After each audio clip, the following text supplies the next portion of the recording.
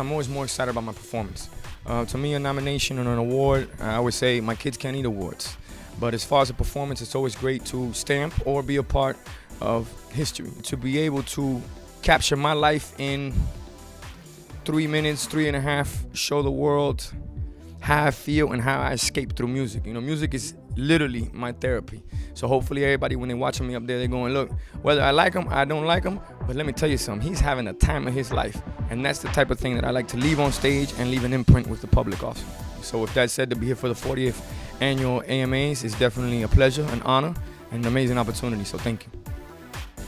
Can I be honest? I don't know who the fuck is at the AMAs this year. But I'm excited to be here. That'll be a good one right there. Don't use that for B-roll. You better use that. I have it currently on repeat, and I will forever have it on repeat, is September from Earth, Wind & Fire. Because as soon as that thing come on, you already know. Woo! I've already lost my mind. Every day is September for me.